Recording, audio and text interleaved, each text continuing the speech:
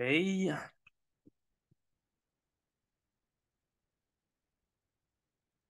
Okay. Mm.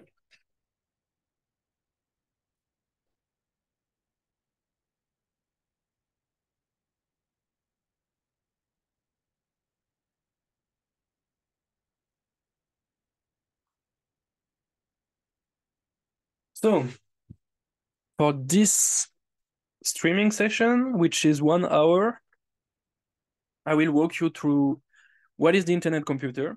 I know some people skipped the first webinar that was yesterday, but we will do a quick recap of what's the internet computer about.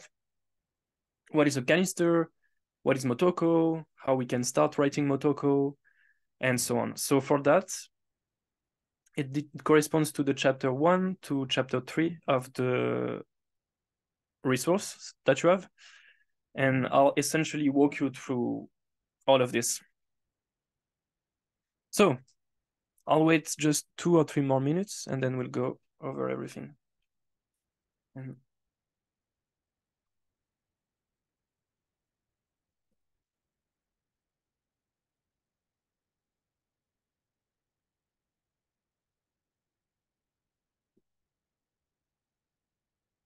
oh.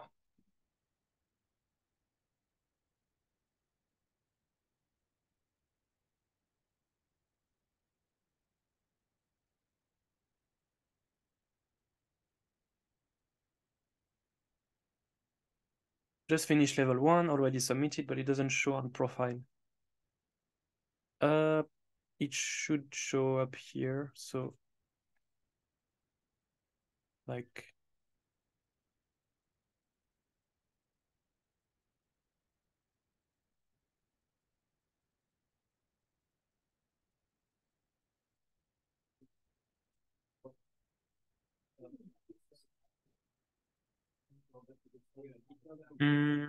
I should be at level 1 here. I will check after the recording, after this session, if there is an issue.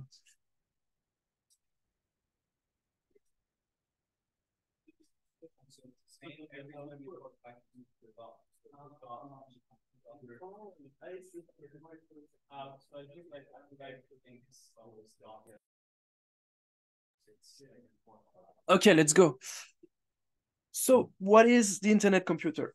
The internet computer is a network, so it's a cloud, kind of like Google Cloud or Amazon Web Services, where we host applications. And those applications are all hosted in canisters. So a canister is a container for application. 1 second.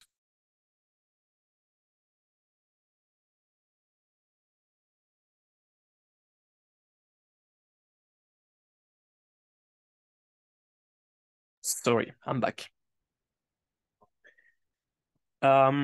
We have a dashboard, which is here, and it's the dashboard of the network. You can see that we have blocks that corresponds to our blockchain. We have transactions. We have cycles, burn, which I will explain, and we have nodes. So essentially, we have data centers around the world that make the whole network and run those canisters. Oh, shit.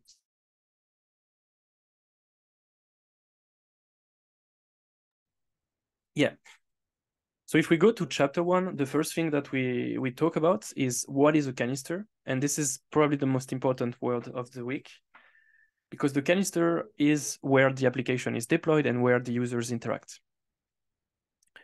When you create a canister in Motoko, or you can use other languages like Rust or TypeScript, you write the code and those applications will be deployed on the network, and then users will interact with those canisters by sending messages. For example, posting on social media or sending a message on OpenChat is a message that you send to one canister.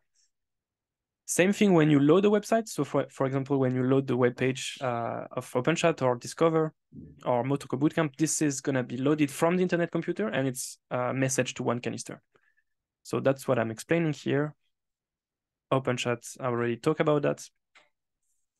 One message is one message to a canister. Any question, I'll be in the Q&A to answer. So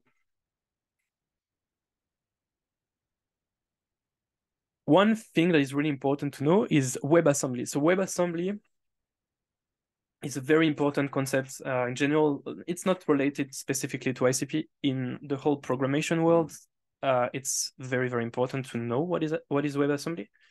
So WebAssembly, as you can see on this graph, with the with the purple little symbol here, is what is installed in the canister. So it's the module that runs in the canister, and it's essentially a decentralized virtual machine. So it's a virtual machine. So this is a very, very low level language, which we don't write. We write in Motoko, and then it compiles to WebAssembly. But that's what is installed inside the canister. So for example, the first application that you will deploy, you will write in Motoko, then the code is compiled, and the WebAssembly module is installed. And a canister is nothing else than a WebAssembly module, in fact. So this is what it is running on the internet computer, and the module is the code, and the memory is the memory of your canister. So you have WebAssembly module, WebAssembly memory, both of them together, they make your canister. WebAssembly can be compiled from any language, so it can be from C, C++, Rust, Motoko. And the good thing is that WebAssembly has a lot of good properties. It's fast, secure, and multi-platform. So that's why they've chosen this language, not another one. If you're familiar with Ethereum, it's essentially an alternative to the Ethereum virtual machine. Now, what is Motoko? So Motoko Bootcamp, what is Motoko? Motoko is a language to create WebAssembly module. So Definity, that the foundation that created the internet computer, decided to design a new language for beginners that is called Motoko. It's very easy to use, as you will see, and it's very helpful for building canisters on the internet computer. The little ghost is the symbol of the language, the logo of the language. And that's essentially how things run. So you write your code, then it compiles, then you install it, then it's in the canister, and it's an application, and it runs. Funny fact, actually, the person that created Motoko, the architect of the language, is also a person that created WebAssembly. So both of them are kind of linked together. And that's a really good thing for Motoko, because WebAssembly is being more and more used in the overall tech industry. So here I explain why we don't write in WebAssembly, even though that's why it's installed in the canister. This is because it's too low level and no one would really understand if we were to create our codes in WebAssembly. Motoko is easier to understand. A Motoko file is a file with extension .emo, and Motoko is a high-level language, so you can compare it to JavaScript or Python in a sense. All right. Now let's talk about what is the actor model. So let's go back to a playground.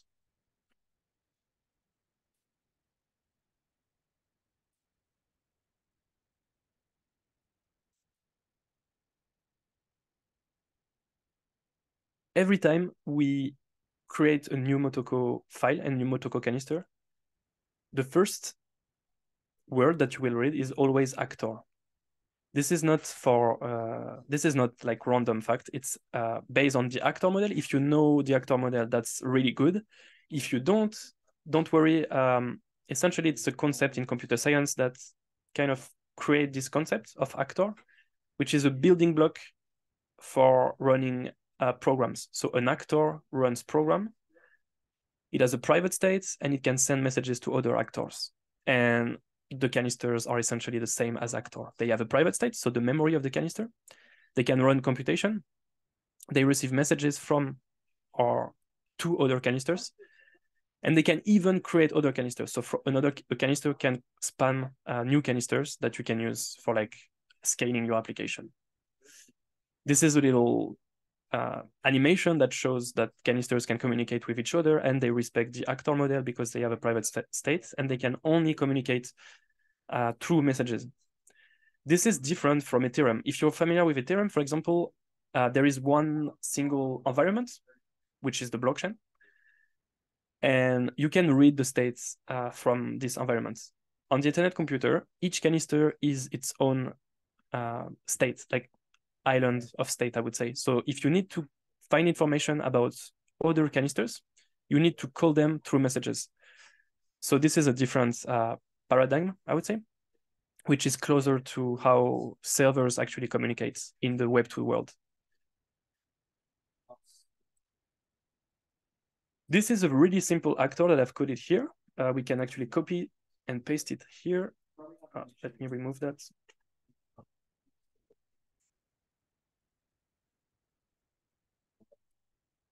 I will deploy it.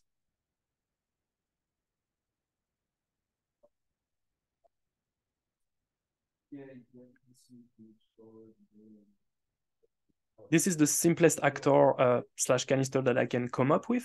And it has two methods, change message and read message. One of them is a query, the other one is an update. So this is the Candid UI.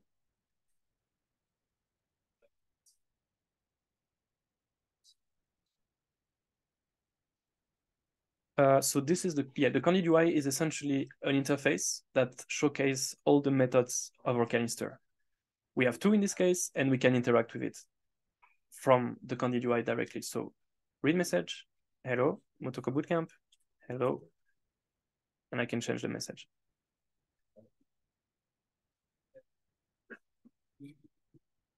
Okay, so that's good, and we can verify that it has been changed.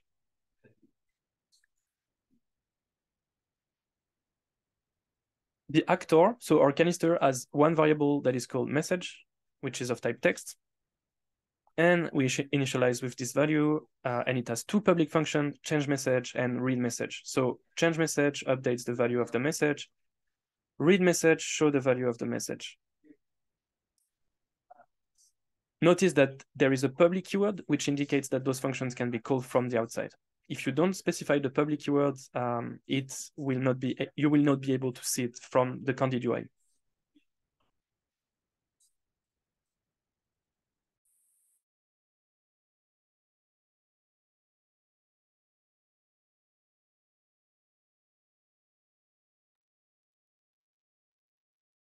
Okay, just 1 second. I will take my AirPods.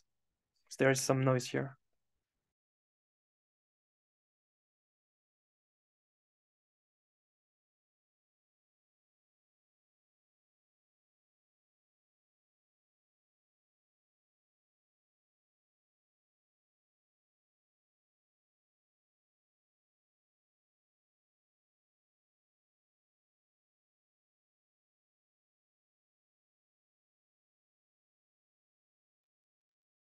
Okay, can you still hear me good?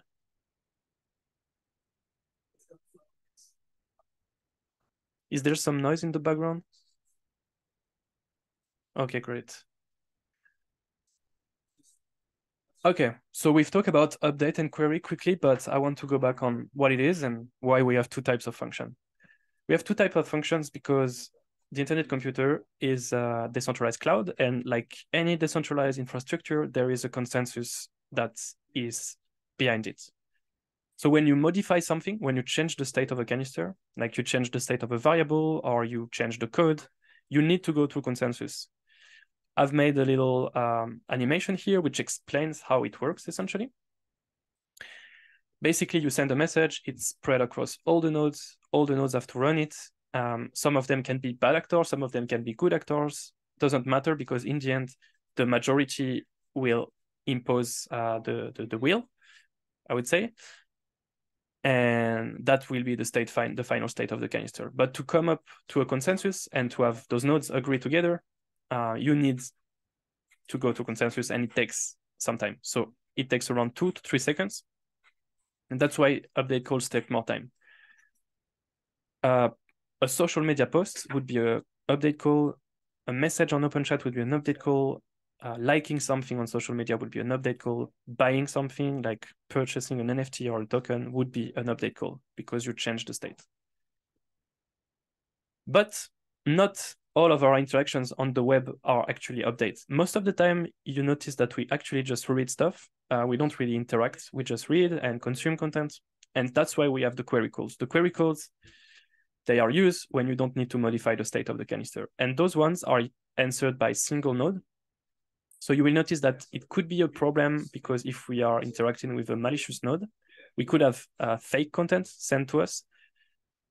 Fortunately, there are some ways to prevent that with signatures and certified variables. I won't go into that because this is a very advanced topic. This is for the end of the bootcamp or even after the bootcamp. But yeah, just so you know, a query call is way faster because you only go through one node. And that's why it takes around 100 to 200 milliseconds to answer. An update, a query call would be reading an article, loading a website, loading a video or a picture on any platform. I've made a little comparison table here between update call and query call. Update call are 2 to 5 seconds. Query call are 200 to 400 milliseconds. They go to consensus. Those one don't go to consensus. You can read with an update call. You can actually do it if you want to load something with an update call. It's possible. Of course, you can also do it with a query call, but the opposite is not true. If you want to write, you need an update call, and a query call won't work. One little detail: update call costs to run. So you run computation. For us, it's not a problem because we use the playground and the playground is free. But for the query call, for the update call on the real mainnet, you would pay something. The query call are different. You don't need to pay, at least for now. That would probably change in the future. The platform is evolving. We are still very early, and there are usually proposals that are adopted to modify some settings like the price or the speed. So this might change in the future. And you can actually access the canister because I've deployed it. So this is like an interactive tutorial. You can go here and you can change the message. Oops. You can read the message and then change the message. Okay, now let's talk about cycles. Cycles are kind of like credits or gas on Ethereum, if you're familiar. Essentially, your canister is going to need to pay for everything it does on the internet computer, which includes computation and storage. And to do that, you need to load your canister with cycles.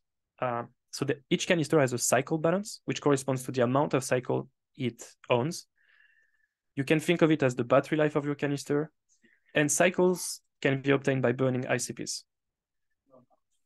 The main difference between cycles and gas on Ethereum is that on Ethereum, you would have the user pay for the interaction. So on Ethereum, if you go and interact with some smart contracts, you need to pay fees because you need to pay the gas to run the smart contract. On the internet computer, you notice we've used the dashboard, we've used OpenChat, and some other applications. We haven't paid a single cent because the computations is paid by the canister itself. So your developer or the group of developer or the DAO or whoever is behind the application will need to find a way to sustain the application and pay for the costs. This is great for users. This is great for developers as well, because it means you can actually make your users pay if you want, but you can also find other models. And this is called the reverse gas model. Cycles, you will see usually they are measured in trillion of cycles. So one cycle is actually nothing, like even 1 million cycle is nothing. We usually talk in trillions of cycles. So it's 10 to the power of 12 cycles. And this always costs 1 XDR, which is a basket of international currency. So it's approximately like $1 essentially. So 1 trillion cycle is always worth $1. It does not depend on the price of the ICP token. So there is ICP token, which can go up, can go down, but the price of cycles does not change. Essentially what changes is the rate. So if ICP goes down, you will get more cycles per ICP, and the reverse is also true. That's great because it means you can, as a developer, kind of plan for your costs. You don't need to think, oh, if the token is going down, I will pay less or I will pay more. No, this is stable, and this is like on other clouds like Amazon Web Services or Google Cloud, you would have consistent cost. Some operations are more costly than others. So what doesn't cost a lot is reading and updating simple, like coding simple functions. What costs a lot of cycles is usually uploading data. So like uploading files or photo, videos would take some cycles. And some operational, like special operations, like for example, canisters can do HTTP requests. That would cost some cycles. Canisters can create ECDSA signature. If you're not familiar with ECDSA, it's essentially the cryptography behind Bitcoin and Ethereum. So you can create a pair of keys on other blockchain. And this costs a few cycles. If you want the full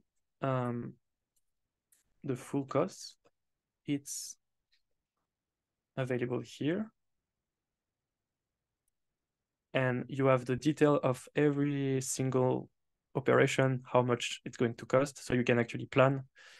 But yeah, for this bootcamp, everything is free, and actually we are not doing like huge computation, so it should, even if we had to pay, it wouldn't be that much. So that's it for chapter 1. I will move to chapter 2, which is really about Motoko and how we can create those canisters. Okay, so like any programming language, Motoko, we have variables. We have two types, immutable and mutable.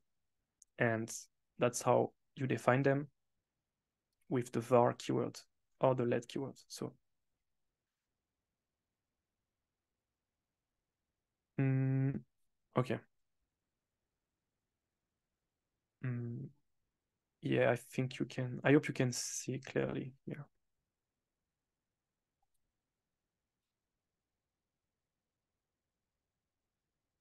So the variable can have any name. It can be n, for example, for a natural number. And it can be a let or var, with the main difference being that a let is immutable. You can never change it once you set it. A var is mutable, so you can reassign. Like, for example, you could do, oh, I want m to be equals to 2, and then I change my mind. I want it to be equal to 3.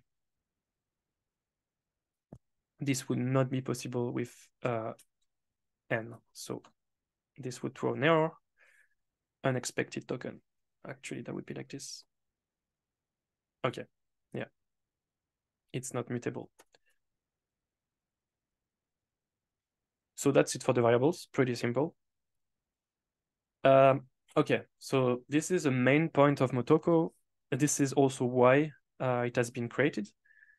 The main thing is that canisters will be responsible for sensible information. Like, for example, DeFi, a lot of money is on the line, or social networks. You don't want your data to be corrupted or whatever.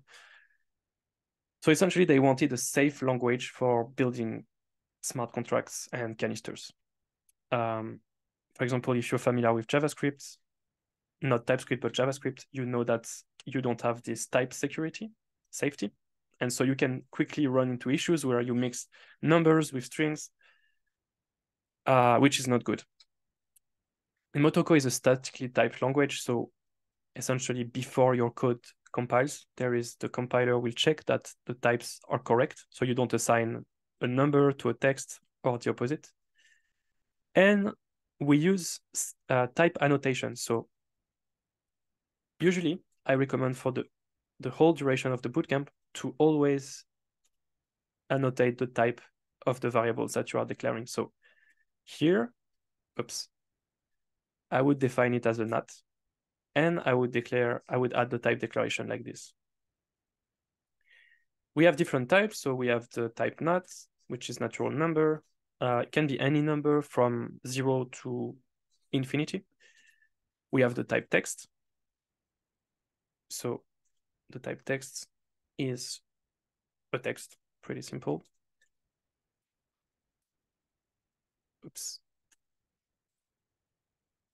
We have the type bool, so a boolean. true or false.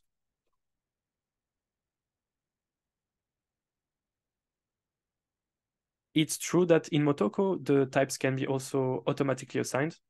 So, for example, you could just write it like this. And Motoko will automatically know that your variable is a nat.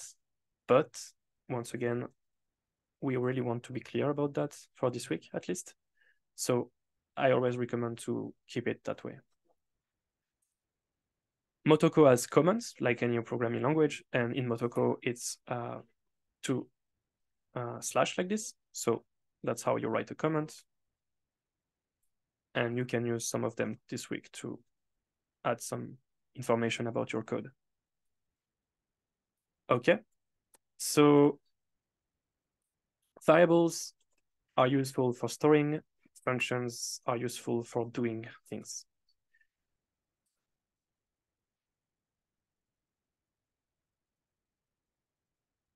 We will create an actor that is responsible for storing a count, so a simple count, and we will have a set count function, which takes a natural number and returns a natural number. We use the keyword func to declare a function and the name of the function. In Motoko, we have lower camel case convention, so the first word is in lower, and then every other word is gonna start with a capital letter. So set count max, or like that would be this convention. And the function has a type. So like variables, functions have a type. The type depends on the parameters and the returns value. As you can see, this is the function signature. And you will see a lot of those function signature during the levels that you have to do, because each function that I need you to create has a specific signature that you need to respect if you want to success and pass the level.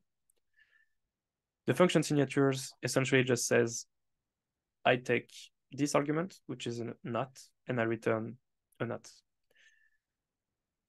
Why is there a async keyword? Asynchronous. So JavaScript, if you're familiar, is async await. There is the same concept in Motoko. Essentially, when you call another canister, so if you're calling this canister from the outside, or you're calling it from another canister, for example, you need to wait for the answer. So to essentially inform the other person that you will have to wait, that this person will have to wait. That's why we have this async. And all public functions declared here, so in the body of an actor, always have a return type async. There are functions in Motoko that are not async, but those will be internal functions. So for example, we could do helper function like, I don't know, like set count. This is not very useful, but I'm running out of ideas. So like this. And this is not a public function. You will notice this is a private function, which is can only be used from outside, from inside the canister. This is not async, and it doesn't need to be async. And we could use it like this actually, like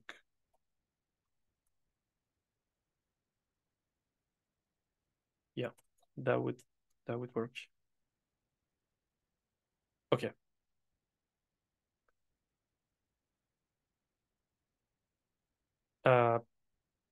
Why set count started with an underscore? I like this convention. This is a personal thing, but you will find a lot of Motoko developers that you also use this convention.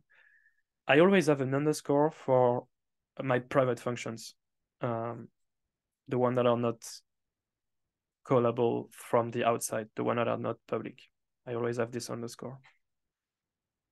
That helps me structure and easily find which functions are private, which functions are public. Yes, you would be able to return. I just decided not to, but you could do like this. And we could actually do, let's return like this. Okay, another question. Why did you not give the actor a name? Yeah, so good question. We can actually name our actors. So like I could say actor Motoko or actor first canister. But we can also just say nothing. It doesn't really matter. It's not mandatory to do it. And since I don't know exactly, this actor is like a mix of a lot of things, doesn't have really one purpose. I choose to not give it a name. Okay, so we've seen the public function, we've seen the private, and as you can see, you can actually add the private keyword. So we could write it like this. You can also choose not to, because by default, any function that is not specified as public is private. So it's actually kind of redundant to write it like this. And you could just not specify it. But let's keep it for today.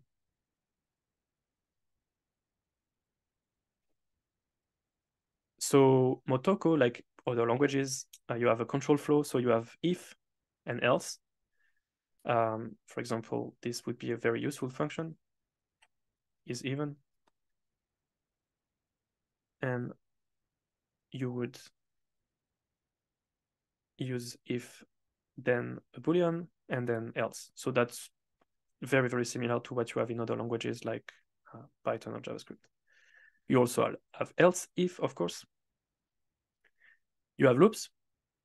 Loops in Motoko are somewhat different from like how you write them in other languages. You actually need to use iter. So iter stands for iterators. And you need to loop within an iterator. So the simplest iterator is actually iter.range. I'm importing my first package. So this is a big step. We can also import packages in Motoko. And actually you need to import, I think in level 1, you need to import the buffer library. This is how you do it. Every library, so from the base library, as you can see, we are importing for the base library, has a specific documentation. And I can actually like iter Motoko library.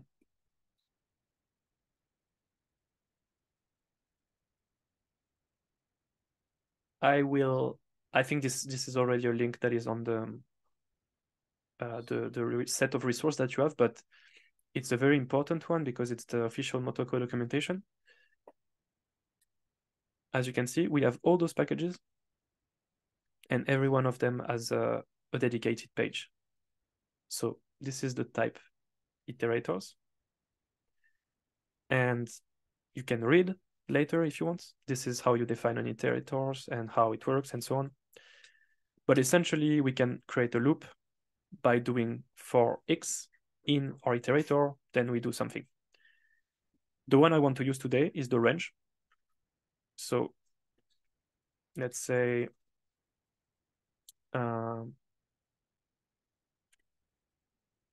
public function increment count, and let's say, yeah, we will just increment the count by the value that we provide here.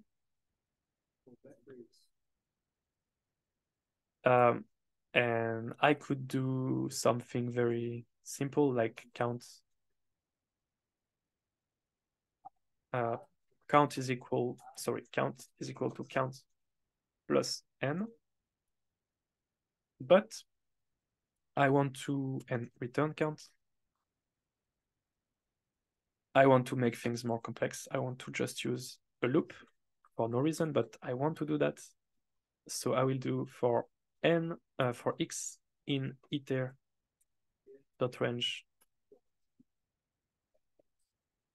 from 0 to n.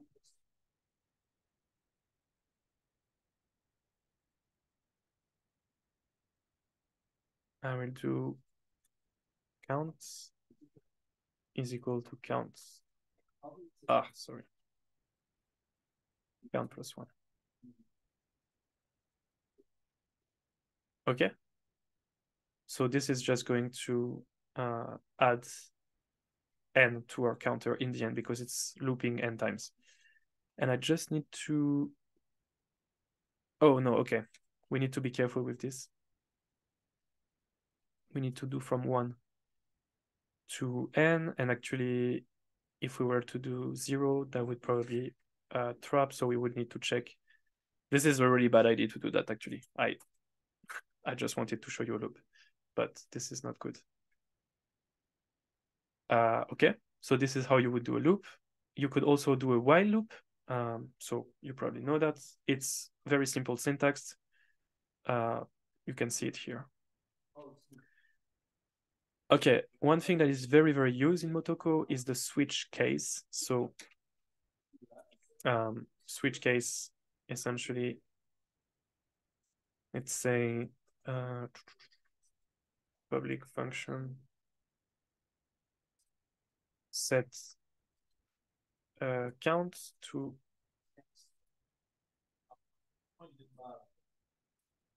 set count, let's say. I'm running out of good ideas. This is not very creative.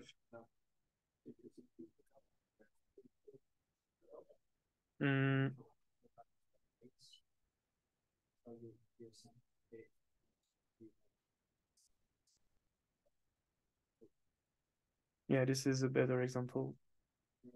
Let's say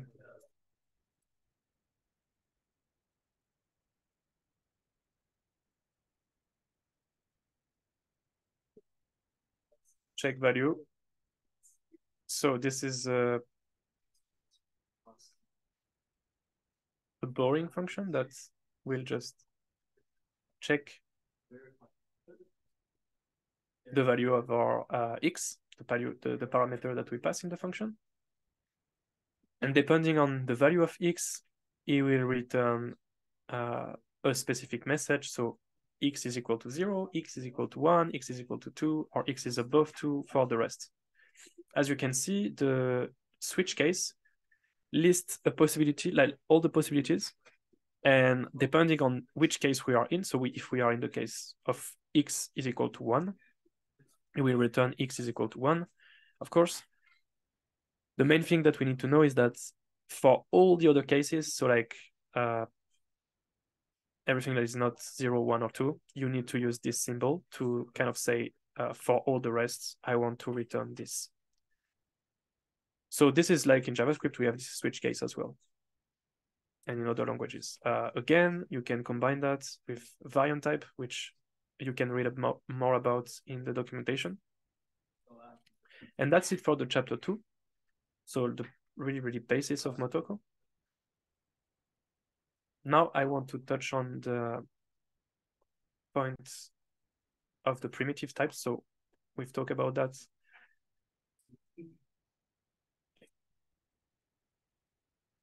We have a few primitive types in Motoko. And you can see a few of them inside of this like chapter. We have the NAT. So this is one that you will use a lot this week. Natural number from 0, 1 to infinity. So those are positive number, and this is what by default any positive number, positive natural number is casted to. So if you don't specify anything, this will be a NAT by default. Good things for you. There is already an end, that's why we have a problem. Good things for you. In Motoko, the NAT will never overflow. So you have some languages where you can have a limit on the biggest value that you can reach with a natural number. In Motoko, we don't have these concepts. The memory that is allocated under the hood will grow as the number grow. But we also have other type of NATs. So you can see that we have different types of NATs. If you go here, we have the NATs, the main one, but we also have NAT 8, NAT 16, 32, and 64, which are bounded because they are represented on 8 bytes, 60 bytes, and so on. We don't use them a lot though. Essentially for binary operations or saving memory, but otherwise we would use a NAT. Ints, like NAT, but you also have the negative numbers. You have the Boolean, true or false. We have the text that we've already seen.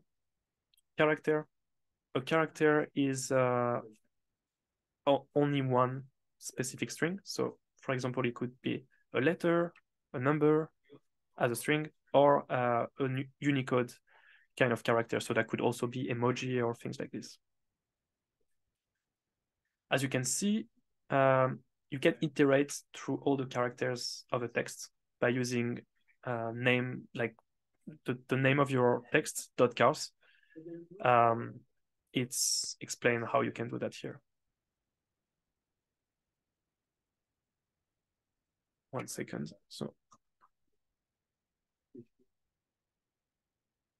and all those types, they have a specific module for them. So if you want to play with the char, you can do it from here. If you want to play with the blob, with the Boolean, you can do from here.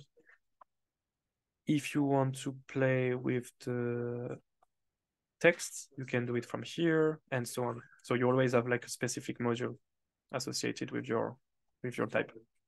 We have the float number, the bounded types, as I said, NAT8, NAT16, NAT32, and so on. The blob is a binary large object. So if you're familiar with, like for example, if you're storing a file or a picture, you will likely use the blob. This is how you store large amount of data usually. Unit type is the last one I wanted to touch on. It's a special one, which I've already used, I think, because for example, when we don't return anything, like just change counts, but we don't want to return the count, we can omit it.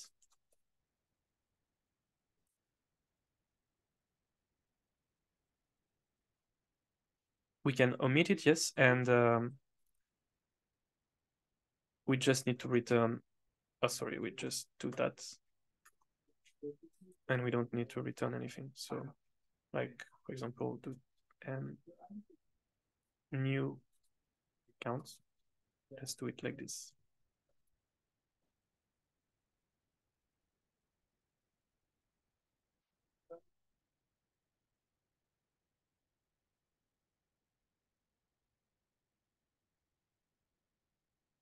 Okay.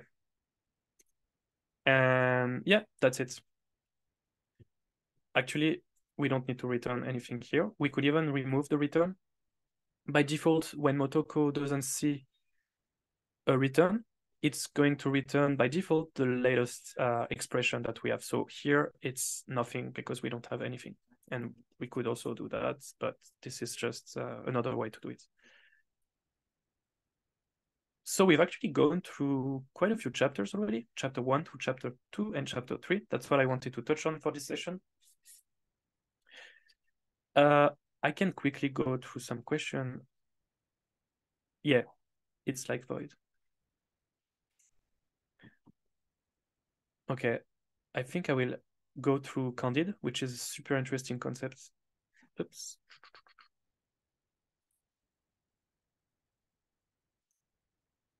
So actually, there is another language on the internet computer that is not Rust, not WebAssembly, not Motoko, and not JavaScript. It's called Candid, and it's a specific language because it's only a language that we use for interfacing our canisters. Let's say someone that we know wrote a canister in Rust and we wrote a canister in Motoko. We want to use one function of this canister.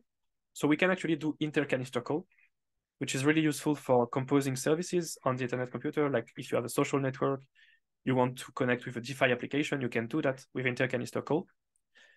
And you don't need to follow the same language. So a canister in Motoko can communicate with a canister in Rust. Canister in Rust can communicate with a canister in TypeScript, and so on. But this is only possible because we have Candid, which is interface description language.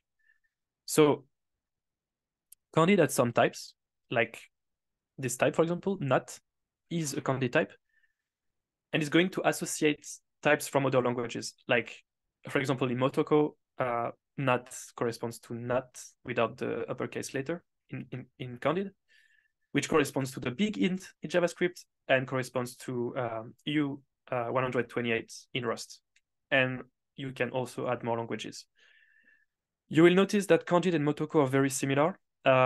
This is on purpose. Candid was created around the same time that Motoko was created. So you will find it very easy if you are a Motoko developer to read Candid and like go from Candid to Motoko or Motoko to Candid. Other languages are a bit different, like JavaScript is very different, but you always have a table which corresponds to which language, how you associate the types. And so if I go to, so if I go back to the Motoko playground, we actually have deployed and we have this thing called Candid UI. Okay, I removed it. Okay, let's go to it. This Candid UI is generated using a Candid file. So we cannot see the file right now, but when we compile our code, there is a WebAssembly module created, but also this Candid file. And the Candid file contains the interface for our canister. Here we have a basic file, which essentially just lists a function called square, which takes a natural number, returns a natural number. You would see a Candid file here with all the functions listed. And I'm actually going to do it. So I'm going to create a sample project with TFX. So TFX is a software that we use to build canisters on the internet computer. It's not needed for the bootcamp to install it. But if you want to, it's good to do like local development and all sorts of things. And it's really easy to install. So I will also add a link if you need. I want to use that because I want to show you how what happens when we compile a canister. So here I have, let me zoom a bit. Okay, it's too much. So I have my source folder with my canisters file. So this is a website. I won't look into that. I'm only interested by the Motoko file. And I have my dfx.json, dfx.json. Again, we don't need that when we're using the playground, but if you're using local development, you need a dfx.json, which is a configuration file. It contains your canisters, like where the files are located, where are the source files, and so on. All right, good. What I want to do is start a replica. So this is starting a local copy of the internet computer on my machine. And I will be able to do dfx deploy. I only want to deploy this canister. Okay. So this is setting up my environment, compiling my code, creating a canister, and uploading the WebAssembly module to my canister. And we can actually see we have a .dfx folder that is generated. This is also something that is generated when you use the playground, but we don't have access to those files from the playground. And if I go inside, I see canisters, and I see a few files. One of them is a WebAssembly module file, so this one. We can't actually read it. I don't think I have the extension. There is an extension where you can see the WebAssembly as a text, but as you can see, it's pretty hard to read. So this is the WebAssembly thing that I was talking about. Not super interesting. What is interesting is this file called .did, which is the .candid file. And this is where you see the interface for your canister. So let's go back. This is the same kind of structure. We have service here and the function. I mean, we only have one in this case, greet. which is listed here. Yeah. Okay.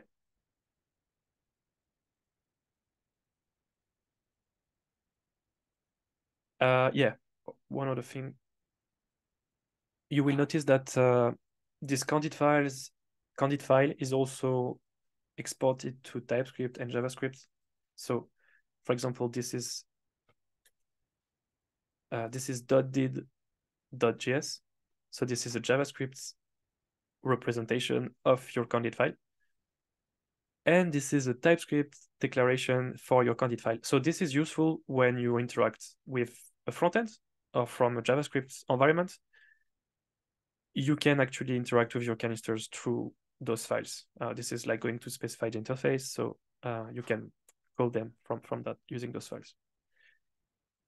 But we have a lecture on front-end development, and that's not the topic of today.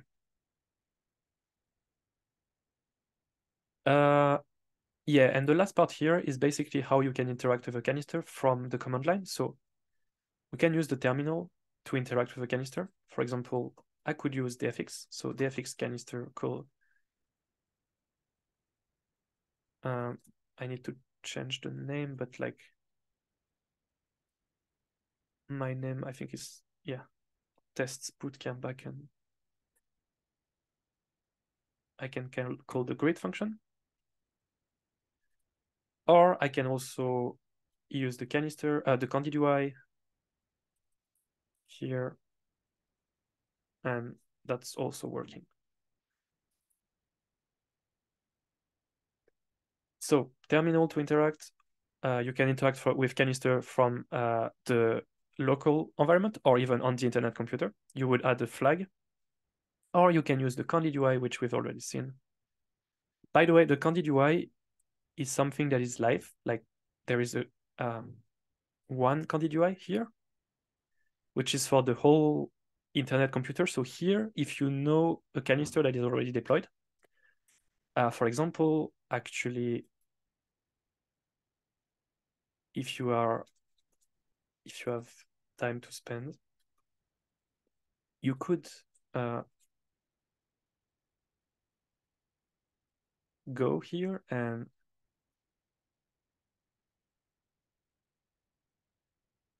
so this is the backend canister of the Motoko Bootcamp website.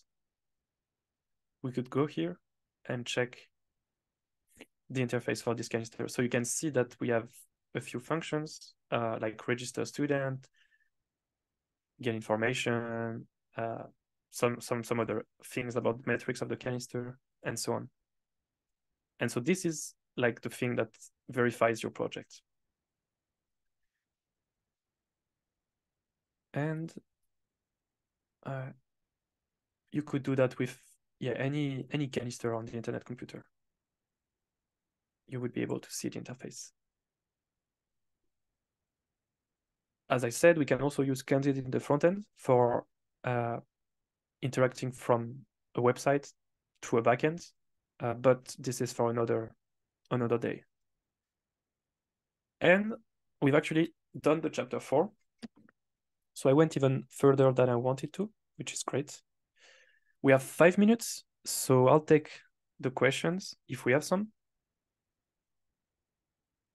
Otherwise, I think there are some issues to fix. I've seen some people not having, despite having finished level 1, they haven't been updated in the profile. I think I know why it's happening, and I will fix that this afternoon.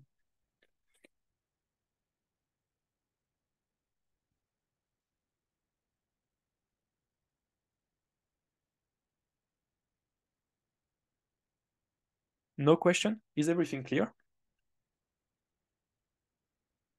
As you can see, it's pretty simple to build on the internet computer. I mean, the bases are simple. Then when you run into issues, it's a pretty early new environment, so sometimes you don't find the answer online. It's not like everything is it's not like everything has already been solved for you. So sometimes you run into issues and you have to find it by yourself. But the basic of it is pretty easy. Yeah. Oh yes, if you want to install dfx, So yeah, that's here. This is the command that you will need to run in your terminal. But as I said, it's optional. If you finish the bootcamp after level 5, there is a whole package of resources that I will send you about how to go beyond, how to build like a full stack application with like advanced features like Bitcoin integration, Ethereum integration. And you will need the DFX tool for that, but for the basics, you don't need DFX. Is there a link to upcoming networking session? So no, actually the networking session, we will do it on Discord. I wanted to use another tool, but let's do it on Discord. Just go to the coding room. I'll be there and we will just have a quick chat. So yeah, I'll see you, all of you there. Am I to use the playground to create a canister? Yes. Yes.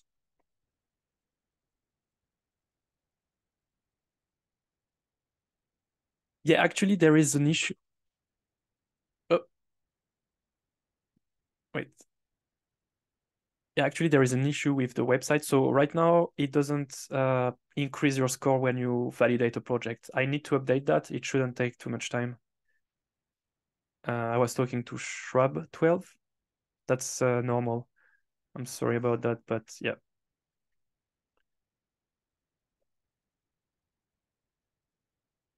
All right. So recording for this session is going to be available on YouTube in 1 or 2 hours. Also, the kickoff ceremony, if you've missed it, same thing is uploading on YouTube right now. And for the rest, I'll see you in Discord. We have the networking session. All right. See you.